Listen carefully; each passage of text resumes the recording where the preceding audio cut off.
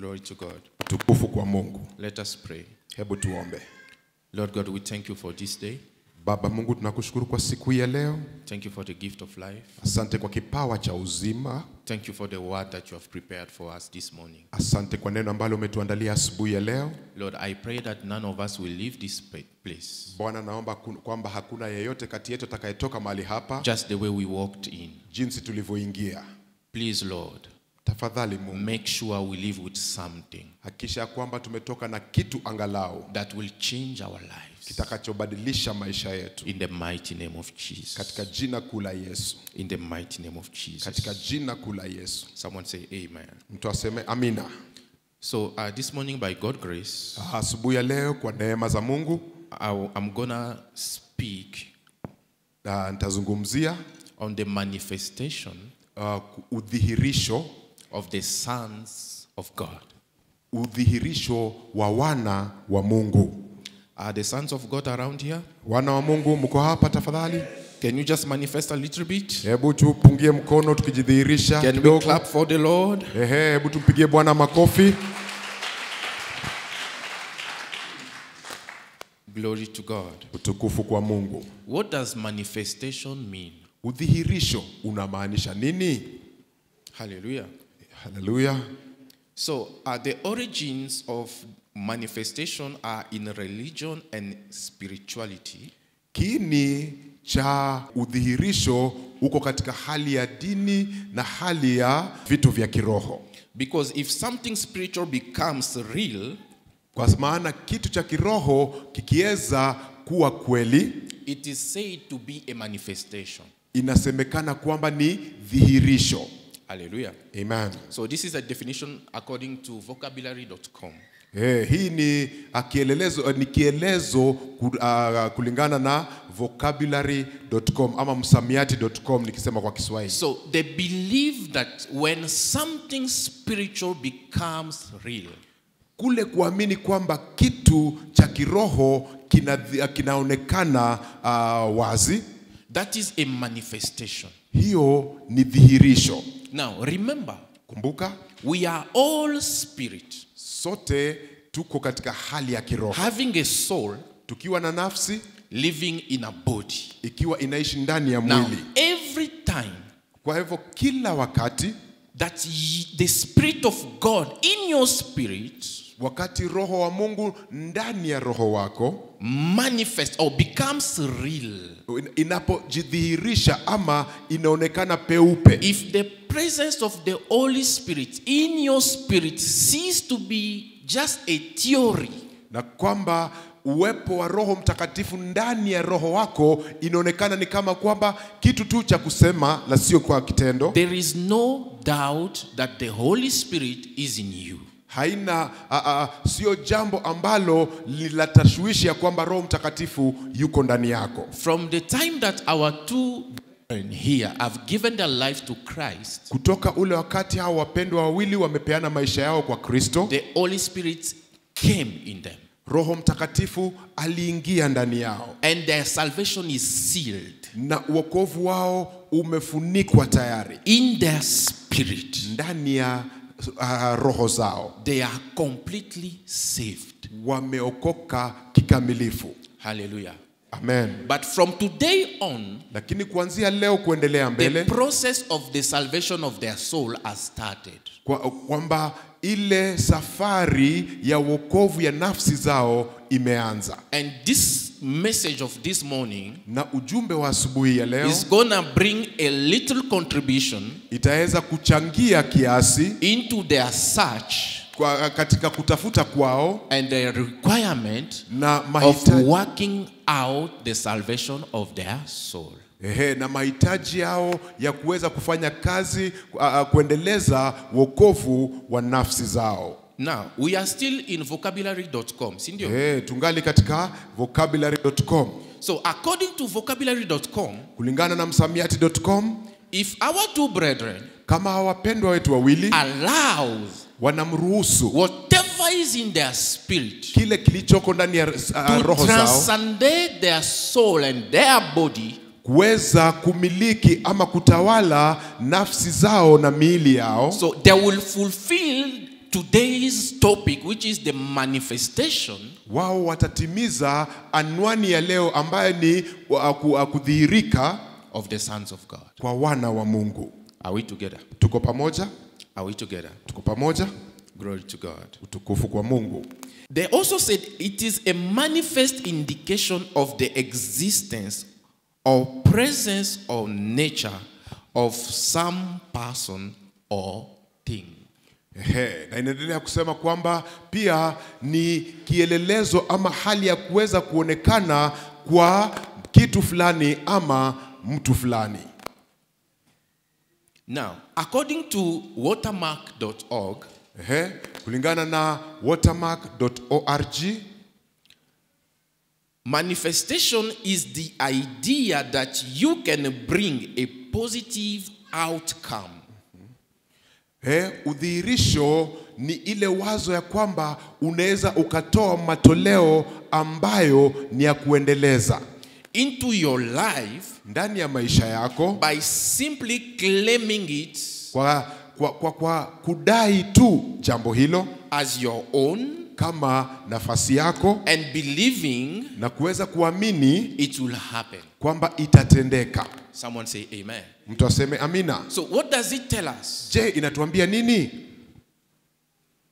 The first thing that came in my mind is this. Kitu cha kwanza kilichokuja katika dhamira yangu ni hiki. There will be no manifestation unless someone takes action. Hakutakuwa na udhihirisho pasipo mtu kuchukua hatua. Number 2. Jambo la pili.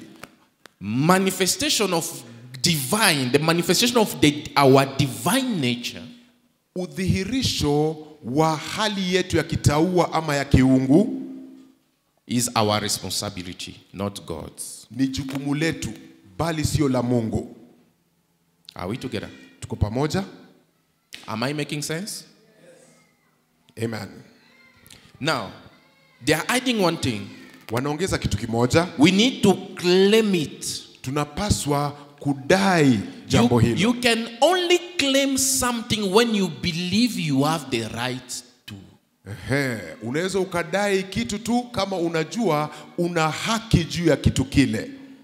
Claiming is not demanding or begging.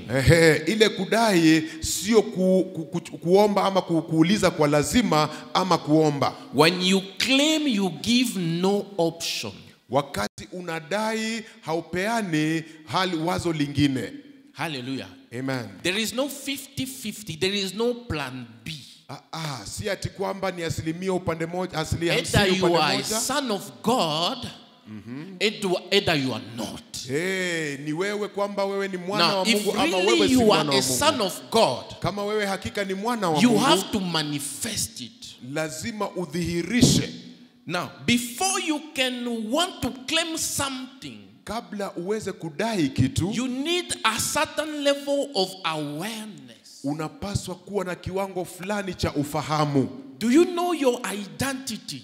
Unajua Do kitambulisho we know chako? who we are? Je, tunajua sisi ni akina nani? If we really knew, Kama tungelijua, why is it ni kwa nini that God is coming kwamba Mungu to anakuja tell us kutuambia that I have said kwamba nimesema that you are gods, kwamba nyinyi ni you are miungu, sons of the Most High God. nyinyi ni wana wa Mungu aliye juu zaidi. Let me now paraphrase. But look at you now. Wacha niseme kwa ufupi, hebu There is jitizame. no difference between you and simple humans. Hakuna tofauti kati yako na wanadamu wa As kawaida. if inside the body that you are hiding in, Ni kwamba ndani ya ule mwili ambao uko ndani yake, as if there is no spirit in it. ni kana kwamba hakuna roho ndani ya ule And mwili. your spirit is not just any other spirit. Na roho sio roho mwingine yeyote yule. Before God made us, Kabla Mungu atuumbe, it took time to take himself to a X-ray scanner. yeye alichukua muda akaweza kujipeleka kwa chombo understand cha X-ray himself. ili kwamba aweze kujielewa. So that by the time he was making us, Ili kwamba wakati he alikuwa wanted to be anatuumba, sure that we were made according to his own image. alikuwa anahakisha kwamba tumejengwa kwa And ama tuumbwa kwa mfano likeness, wake na As per upendo the wake. printer result that came from that scanner. Kutokana na matokeo ya ile x-ray. And it was a serious work. Na ilikuwa ni kazi to ya the umuhimu extent that mkubwa. there was need for a teamwork in heaven. That's why he said, let us make. Ili kwamba ilibidi iwe ni kazi ya kikundi kule So mbinguni. the Father, the Son, and the Holy Spirit came together as one. Na kwa hivyo Baba, Mwana na Roho Mtakatifu wakakuja pamoja kama kitu kimoja. And the product is you. Na matokeo ni wewe. Look at your neighbor, telling me you are joking. Angalia jirani yako, ambia wewe una mzaha Telling me mwingi you are sana. joking. Mwambie una mzaha mwingi sana. Seriously. Samahani. Hallelujah. Amen. And hapa we are just in dictionaries, hapa tungali tuko katika, we are not yet in the Bible. Si ndio? Hatujaingia kwa Biblia bado. Have I bado. opened the Bible yet? Hatujafungua Biblia bado, Okay. Someone say amen. Amen. Now, manifestation must be claimed. Udhihirisho lazima udaiwe. And it comes together with faith. Because here, but they say it, let me just repeat the whole thing. According to watermark.org, thank you for that correction. Manifestation is the idea that you can bring a positive outcome into your life by simply claiming it as your own and believing it will happen. So if it's about claiming and believing, na kwa hivyo kama ni kudai na kuamini, then manifestation is a faith in work business. Kwa hivyo faith in action business. Kwa hivyo udhihirisho ni hali ya imani katika hali ya matendo. Hallelujah. Amen. Today is not the day for faith topic. Leo sio siku ya kuzungumzia imani. So now, I don't want you to feel intimidated. Sitaki muhisi ni kana kwamba mmegandamizwa. But we are just going to do some deep research in Greek. Lakini tutafanya utafiti wa Don't worry, kindani. it is a dead language. Even in Greece, they speak English. Sindio? Katika lugha ya Kiyunani ni lugha ambayo haiko tena, manake hata ukienda Ugiriki hivi sasa wanazungumza Kiingereza. If you hear something that sounds strange, don't mind. Ukisikia kitu ambacho ni geni kwako, usiwe na wasiwasi tafadhali. Someone say amen. Hebu nisikie hiyo amina. So, the word manifestation from the Bible, neno hili udhihirisho kutoka kwa Biblia, came from 3 different roots in Greek. Ilitokana na mizizi 3 tofauti katika lugha ya Kiyunani. Words and 3 different meanings. Maneno 3 tofauti, maana 3 tofauti. The translators translated those words as manifestation for a better understanding for some of us. Watu hao wakaweza kufanya ukalimani juu ya neno hili ili kwamba tuweze kuelewa vizuri. The first one is phanero.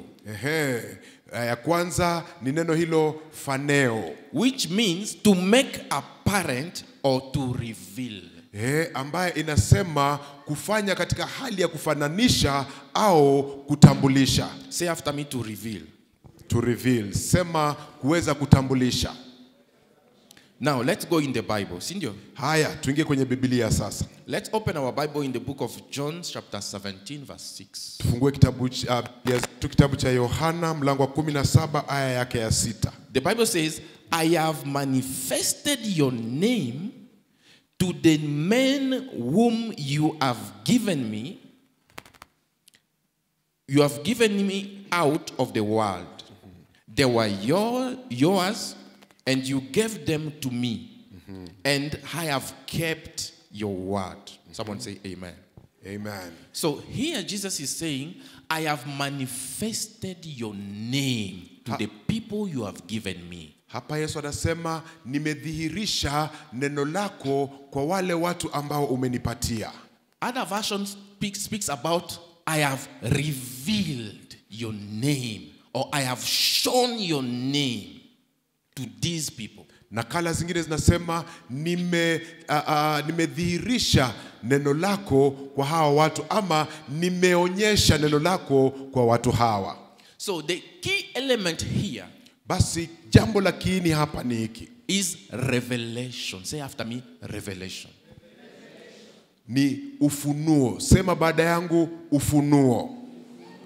Amen. Before we can be able to be the answer to the problem of the creation and the humanity, Kabla tuwe suluhisho kwa uumbaji na wanadamu, you know, the world, the universe, all creations, they are suffering, they are longing, they are wait for the manifestation.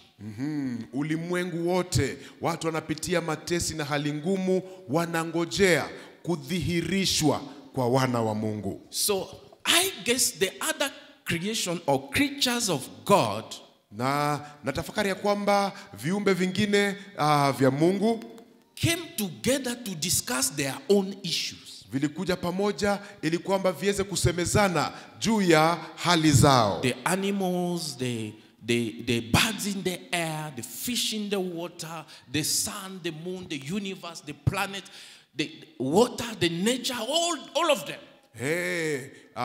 Wanyama wa porini, samaki majini, ndege wa angani na wanyama aina ama viumbe mbalimbali, vyote vikakuja They pamoja. needed to understand Vilipaswa kuelewa what happened to them ni nini kilichowatendekea from the time that man was kicked out of the Garden of Eden. kutoka ule wakati ambapo mwanadamu aliweza kutupwa nje ya shamba la Edeni. Something changed. Kuna kitu kilichobadilika. Hallelujah. Amen. Now they needed to understand what could be a possible or a potential solution to the condition that they found themselves in without being the cause. Walikuwa wanataka wapate suluhu ya ile hali walijipata ndani yake, ili hali sio wao walisababisha hali hiyo. Hallelujah. Amen. I am sure Nina hakika even the waters and the flooding that have killed so many people in this country and all over the world, hata maji na ukame ambao umeua watu wengi katika taifa hili na kote ulimwenguni, even water himself is wondering, hata maji yenyewe inashangaa. how come that the ones who have been made slightly inferior to God and above every other creation and above angels, and angels are just simple spirit sent to be at their service, how come I'm killing them? This is abnormal. Hata maji yanashangaa, itakuwaje hawa watu ambao wamepewa kiwango cha kuwa chini tu kidogo ya Mungu, hata malaika wanakuja kuwatumikia, itakuwaje kwamba mimi kama maji naangamiza hata watu wale? Hallelujah. Amen. Now after that meeting, Baada ya mkutano huo, they came with one point. walikuja na dokezi moja. The solution is only one. Suluhisho ni kitu kimoja. The sons of God Wana wa Mungu must manifest. lazima wadhihirike. When the divine nature in mankind will manifest, Wakati ile hali ya kitaua, hali ya kiungu ndani yako itadhihirika, according to the nature and other creatures, that will be their salvation. kulingana na viumbe vingine na hali ya kiasili, huo ndio wokovu wao. Touch yourself and say, I am not just anyone. Hebu jipapase kwenye kifua na The useme, Holy mimi tu sio mtu wa Spirit kawaida. lives in me. The Holy Spirit lives in me. Roho Mtakatifu anaishi ndani yangu. Do you know why the status is one of the most powerful places in this country? Unajua ni kwa nini ikulu ni sehemu yenye nguvu zaidi katika taifa hili? It is because the most powerful man of this country lives there or works there. I don't know if he lives or if it's just office, whatever. Both. Lives there. Ni kwa sababu yule mtu mwenye uweza mkubwa katika taifa letu la Kenya anaishi na kufanya kazi mahali pale. Now, let me ask you. Wacha niwaulize. If the most powerful spirit, Kama ule roho mwenye nguvu kabisa, the Holy Spirit lives in you, Roho Mtakatifu anaishi ndani yako, and the Bible reminds us, na Biblia inatukumbusha, don't you know that your body is the temple Haujui kwamba mwili wako ni hekalu of the Holy Spirit? ya Roho Mtakatifu? Are you just anyone Je, that wewe any ni, sorcerer, any demon, any curse can play around with? Je, Any we- family claiming bondages and all that? je wewe ni mtu wa kawaida yule ambaye pepo yoyote ile, laana zozote zile, watu wote wa familia ile wanaweza kuja na kuletea shida ya hapa na pale? Are you realizing that there is a freedom entering your life? Je, unatambua kwamba As the kuna Bible says, you shall know the truth and the truth shall set you free? je, unatambua kwamba kuna uhuru ambao unaingia katika maisha yako, jinsi Biblia inavyosema, utaujua ukweli na ukweli utakuweka huru? Let's take a break. Let's stand and break free completely from those small jokes. Hebu tuchukue Since nafasi. our awareness has increased, and then we continue with the message. Sindio? Hebu tuchukue us nafasi tuweze kusimama tafadhali, tuweze kujifungua kutokana na ufungwa huu wote na hali hizi zote ambazo zinatufanya ni kana kwamba tumekwama. Say after me, Jesus, Jesus, this morning this morning I have realized that I am not just anyone. I am not just anyone. I am a spirit I am a spirit made according to the image and the likeness of God, made according to the image and likeness of God. living in a body and having a soul. Nikiishi katika mwili nikiwa na nafsi. From now on, Kutoka sasa I declare and I decree, ninatangaza na nazungumza, only the perfect will of God shall happen in my life. mapenzi kamilifu ya Mungu ndio itatendeka maishani mwangu. I cancel Ninafuta any ongoing kila kazi and future plan na mipango ya siku za of the usoni enemy ya adui against my life, kinyume cha maisha yangu, against my body, kinyume cha mwili wangu, against my soul, kinyume cha nafsi yangu, against everything I do kinyume ya kila kitu and ninachokifanya everything I have, na kila kitu nilicho nacho, including my family. ikijumuisha jamii yangu. I stop it now Naisimamisha sasa in Jesus' name. katika jina la Yesu. It's not about shouting. You know, authority sometimes you don't have to shout. It's not about emotion like when you know, you know.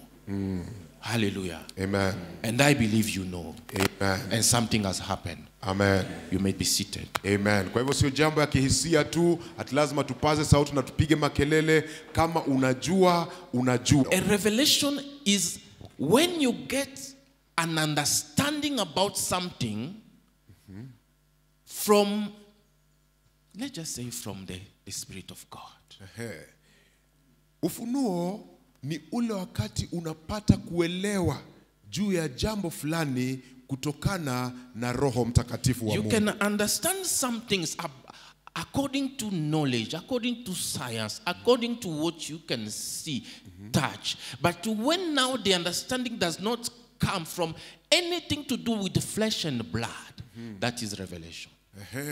Unaweza ukapata ufahamu kutoka kwa kusoma, kutoka kwa kugusa, kutoka kwa kufanya vitu hapa na pale, kutokana na ujuzi kwa labda wa sayansi na vitengo vingine vya usomi, lakini unapopata ufunuo kwa kitu ambacho hawezi ukalinganisha na mwanadamu ama jambo lingine lolote, basi unajua kwamba inatoka kwa Mungu.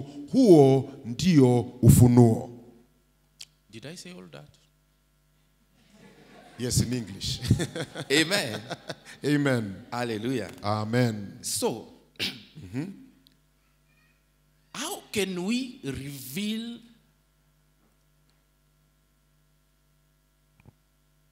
to the creation that we are the sons of God? Na basi je, tutawezaje kuweza kuwajulisha viumbe vyote kwamba sisi ni wana wa Mungu? It means we must first know who God is. Inamaanisha lazima kwanza tujue Mungu ni nani.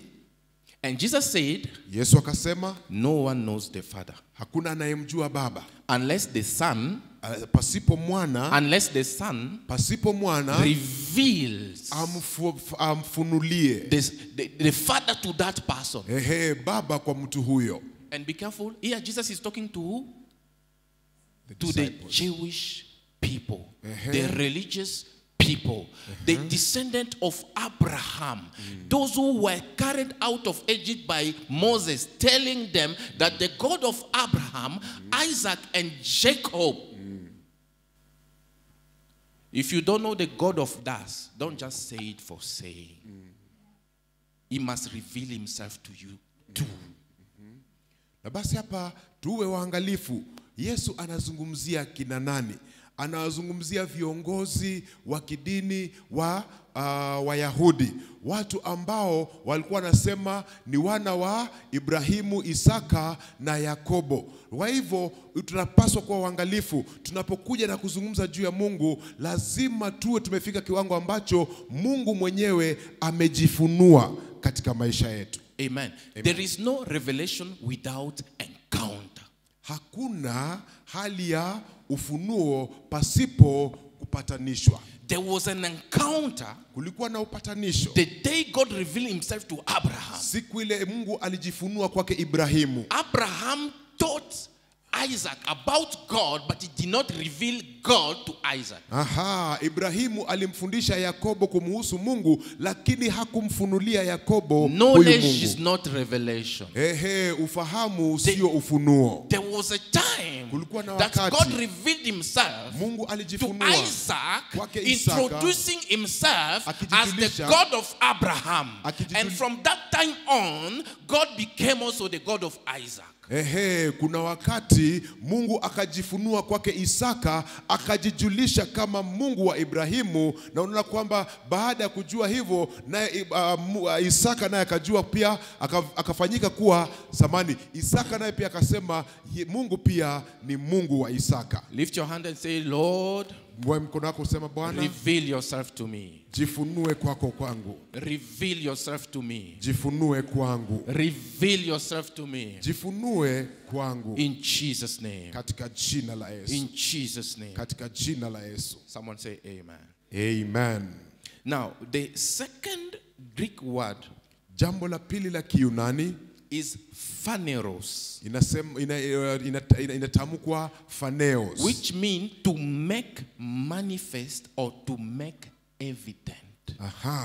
Ambayo inamaanisha kwamba kuweza kudhihirisha ama kuweza kuwa na ushahidi wa kutosha. When something is made evident, there is no more doubt. Wakati kitu kinawekwa peupe waziwazi, hakuna shauku yoyote ile.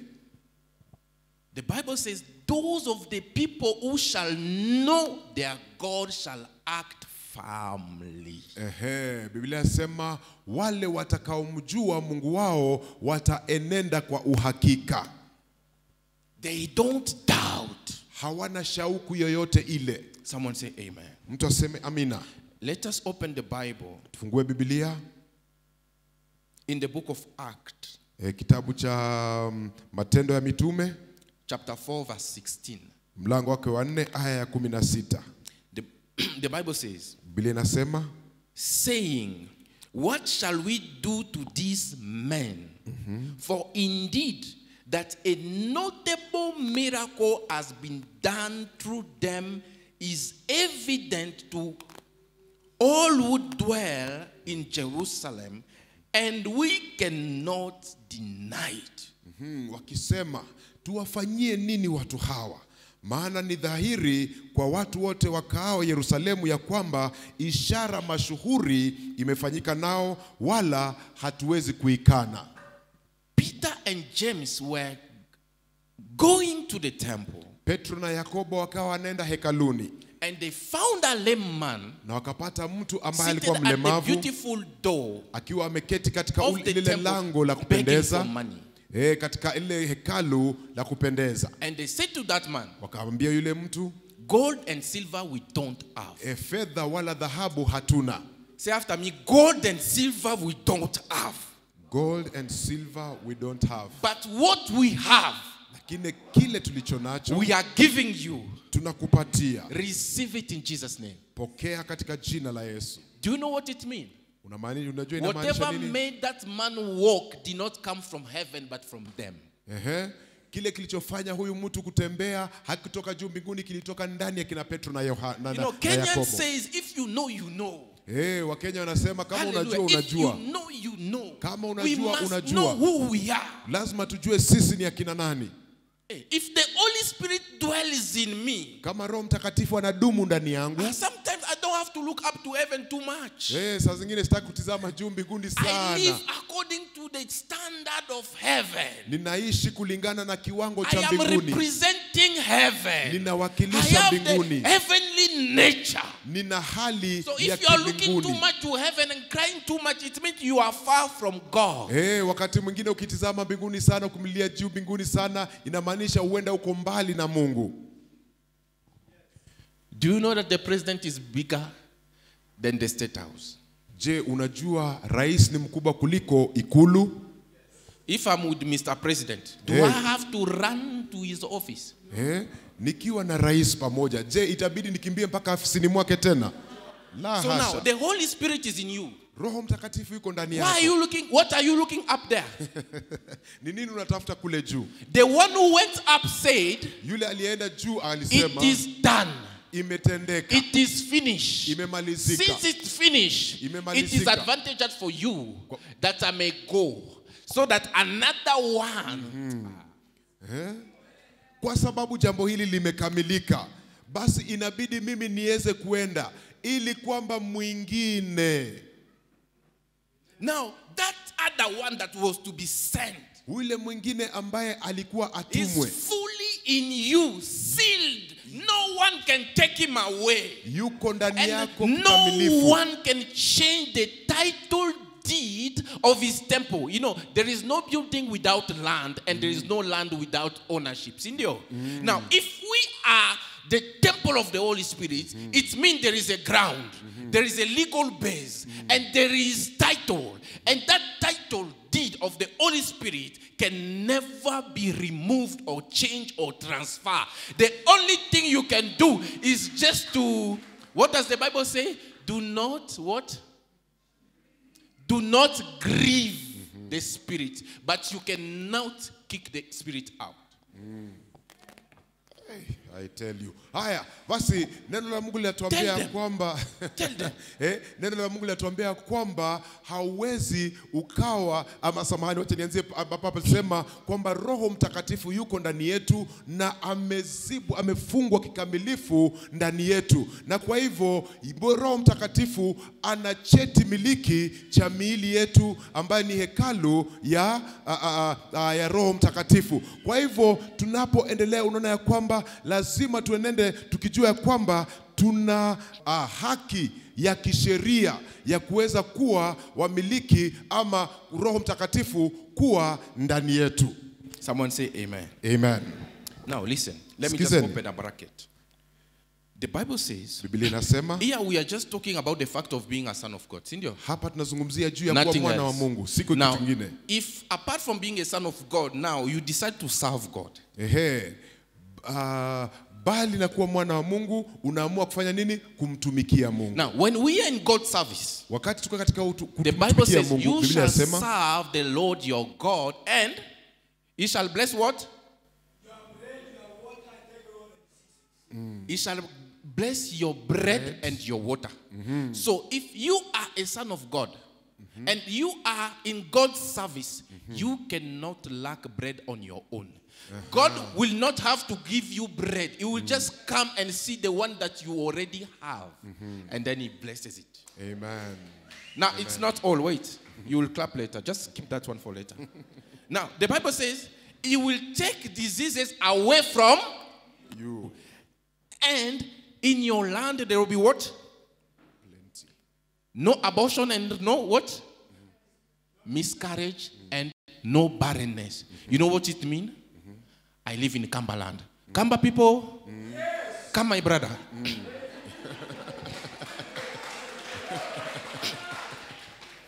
Now, if you are a son of God and you are serving God, by the fact that you are a Kamba, now in your Kamba land where you came from, everyone living in Kamba land, your the grace of God and the authority and the mantle in you will give you a perimeter of control, which will give you are gonna replace the territorial spirit of Cumberland, and you are gonna be the next territorial authority. And in Cumberland there will be no barrenness, no. Just because of your presence in that land. Amen. I pray and I declare your house is blessed. Amen. Your house is blessed. Amen. No more calamities. Amen. Where you are, in your neighborhood, Amen. because of your presence. Amen. In Jesus' name. Amen. God bless you. Amen. Can we clap for Jesus? Mpigie Bwana makofi.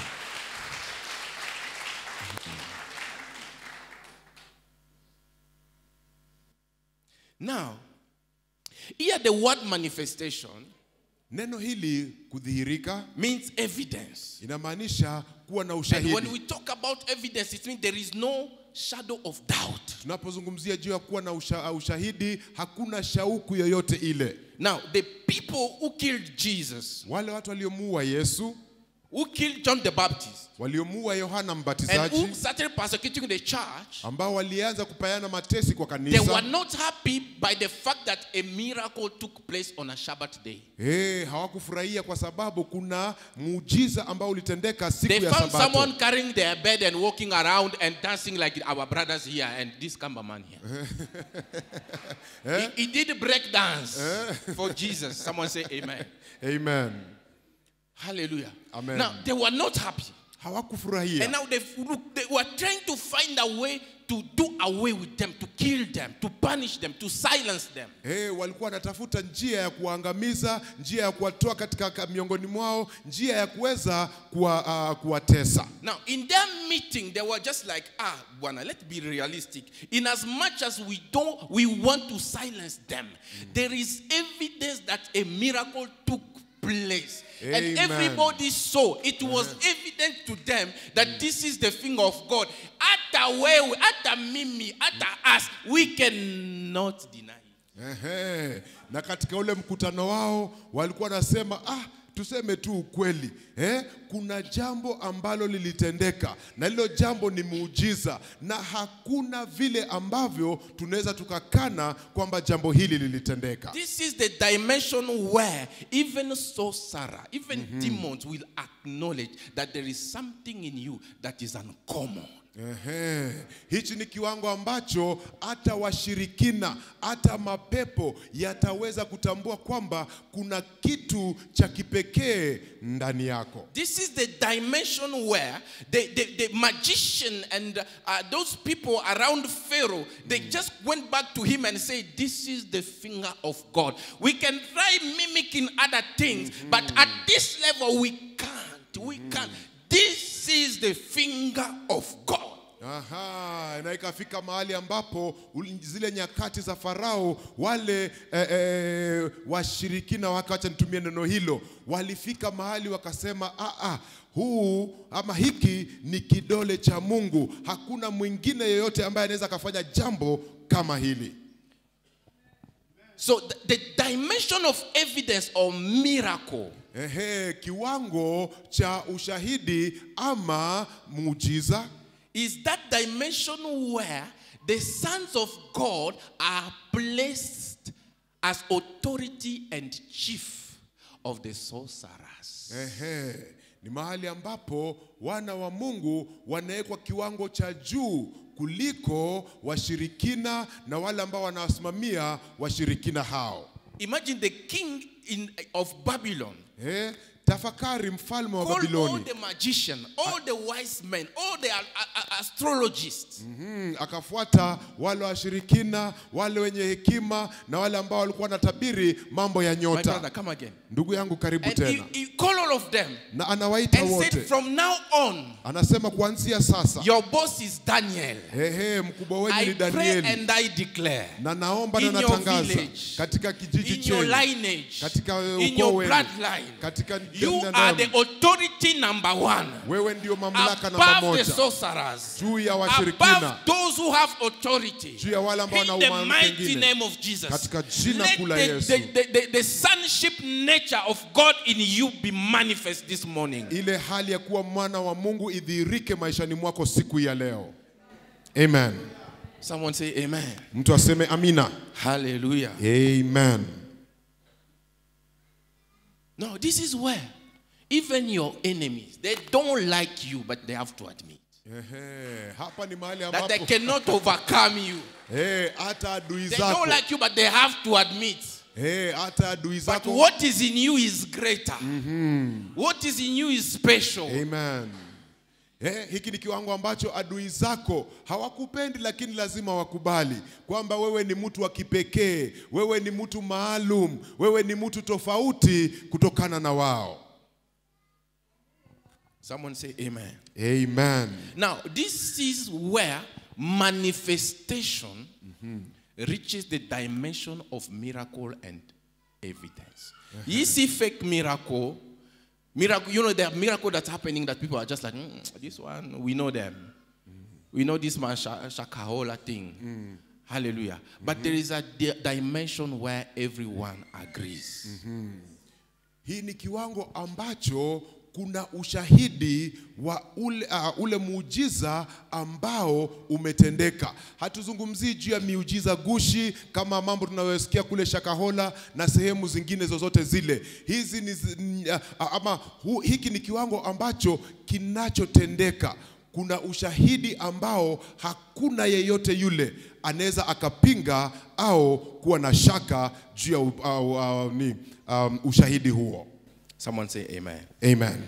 Manifestation meaning number one, revelation. Meaning number two, evidence or miracle. Someone say amen. Udhihirisho, jambo la kwanza, ufunuo. Jambo la pili, ushahidi ambao hauwezi mtu hawezi akakana. Someone say amen. Amen. You know, najua John the Baptist, Yohana Mbatizaji, met Jesus from the womb. Alikutana na Kristo. When Elizabeth and Mary met, he reacted. And that happened in his spirit, but not in his flesh. Someone say amen. So growing up, he just knew Jesus like a normal person. Now, when he received his calling and understood that his job was to prepare the place, the way for the Messiah, he needed a revelation of the manifestation of the real Son of God.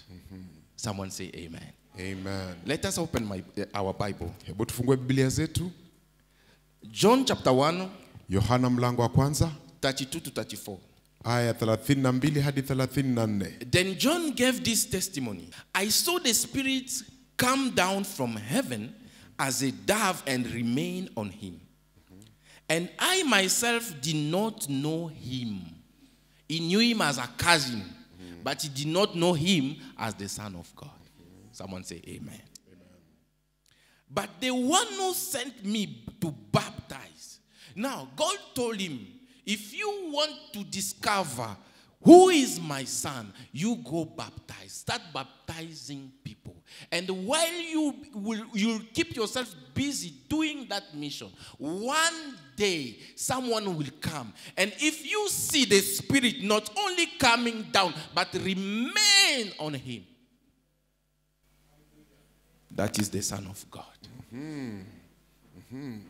Na basi tunaona kwamba Yohana alikuwa anamjua Yesu tu kama mpwa wake, ama ni binamu ama ni mpwa. Haya, cousin, lakini unaona kwamba ilifika wakati Yohana akaambiwa, hapo jimbe soma aya 33, anasema hakuwa anamjua Yesu, lakini ilifika wakati akaambiwa enenda ubatize, na wakati utakapobatiza yule utakayebatiza na Roho Mtakatifu aje juu yake na adumu juu yake, basi huyo amedhihirika kama mwana wa Mungu.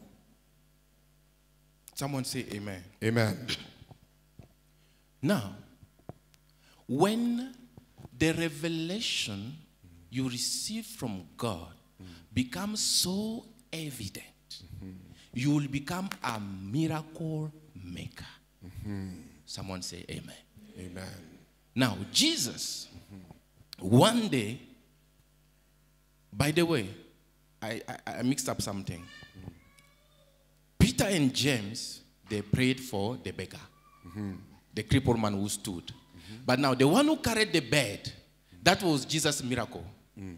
Still on a Shabbat day. Someone say amen. Amen. Now, when that man started now jumping, he was asked, what are you doing? It is Shabbat. Why are you violating the commandment of God? He said, it is not me. Me, I was a cripple. But the one who made me stand also gave me instruction to carry my bed. Amen. So if you want to blame someone for violating the law, go look for the one who made me walk, which the law couldn't. And that's the one who gave me this command. Hallelujah. Now, when they went to Jesus, Jesus told them, my Father is working, and I am also working. And what was Jesus doing? He was just seeing the work that God was still doing. Hallelujah.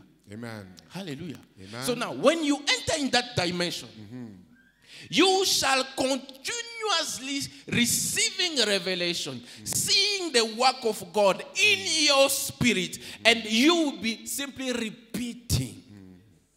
You feel a prompt in your heart to pray for someone, you do it and something happens. People ask you, how do you do that? I don't know. I have seen someone doing it. That is why.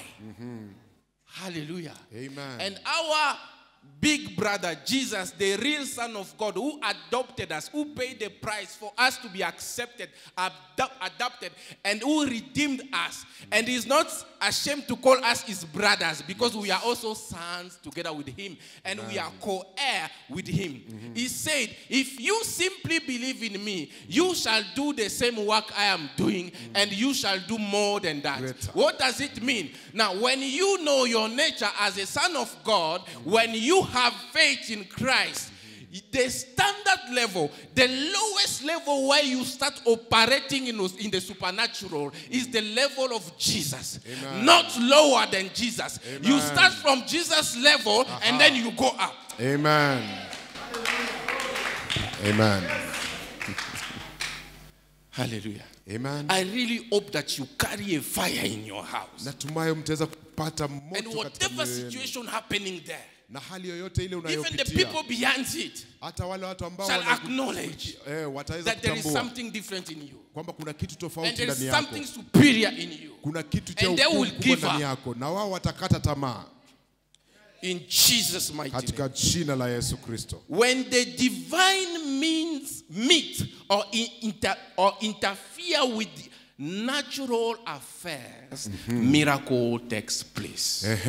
What are some of those natural affairs happening in your health, in your pocket, in your bank accounts? What are those natural affairs that are pressing your life, distressing you, making you suffer, making you murmuring every day? What are those some of those affairs? Let the divine nature of Christ in you meet them. Amen. Meet them. Amen. And miracle will happen. Amen. Miracle will happen. Amen. Miracle will happen. Amen. In Jesus' mighty name. Amen. In Jesus' mighty name. Amen.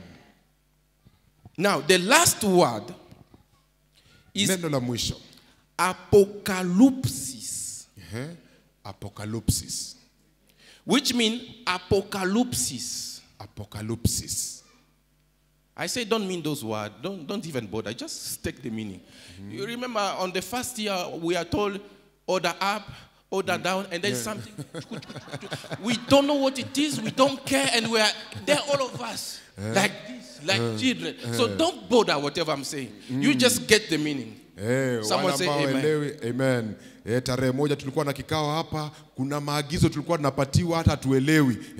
Oda ya juu, oda ya chini, na tulikuwa nafanya hivi vidole. Lakini tulikuwa tunafuatilia tu maagizo. That's why I said don't feel intimidated. Ndiposa nasema usihisi unagandamizwa. By the way, I'm not going to repeat that word. I'm just giving the meaning. Sitarudia neno hilo, napeana tu maana yake.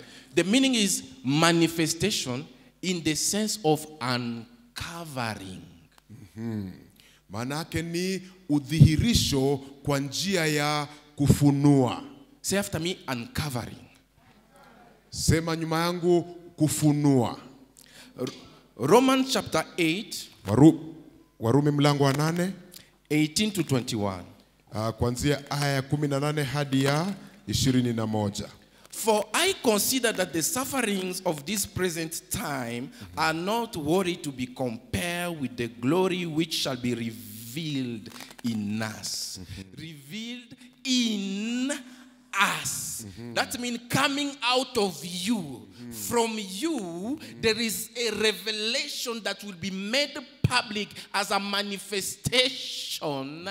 And all the sufferings that you are going through, wherever it's coming from, you will laugh at them because there will be no point of comparison between the situation you are in. I want to tell someone, don't worry about your current situation. The Bible said there is hope for your future. Someone say amen. Amen. Let's continue the reading. For the earnest expectation of the creation eagerly wait for the revealing. Other version says the manifestation of the sons of God. For the creation was subjected futilely, not willingly, but because of him who subjected it in hope. Who is that one? Satan. Say after me, Satan. Satan. Because the creation itself also will be delivered from the bondage of corruption. Here corruption is decay. It's not corruption ya kanyaka ya pesa. It is death. Say after me, death. Death. Hallelujah. Amen. Into the glorious liberty of the children of God. Isn't it beautiful?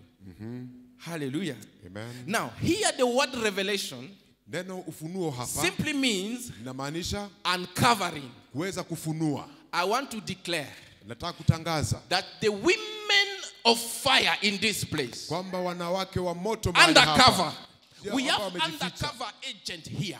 We have undercover Gideon, undercover Joshua, undercover Moses. People who are supposed to do greater things, but you are undercover. Why? Why so long? Why so long? We are tired. We want to know you. We want to know the real you. Yes. We want to know who you are. Hallelujah. Don't show me your ID. I don't care about your ID. I care about what is in your spirit. Amen. You are a spirit.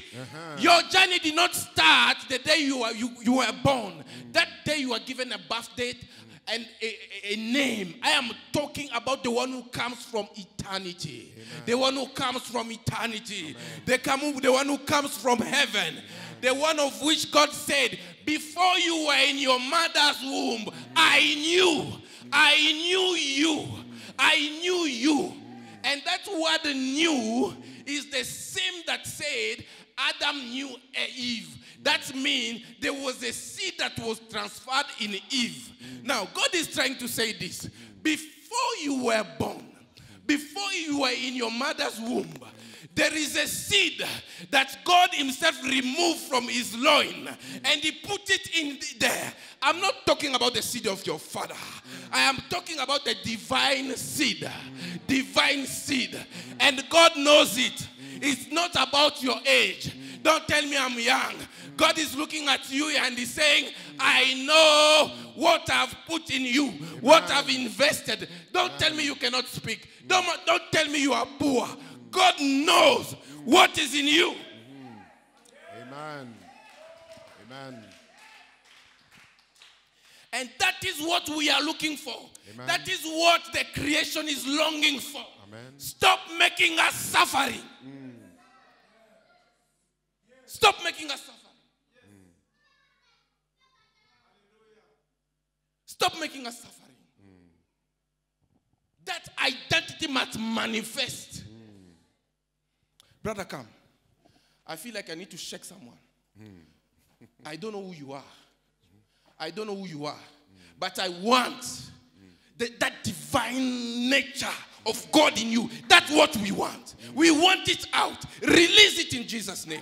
Amen. Release it in Jesus' name. Amen. We don't need you. We want the real you. Amen. Don't tell me my name is Gideon and I went to Jomo Kenyatta University of Agriculture and Technology. Who told you are an agriculturist? God said you are a mighty warrior. Amen. It's not about your degree. It's not about your profession. It's not about your skills. It's not about what people say about you. Who told you are the least? Who told you your family is the least?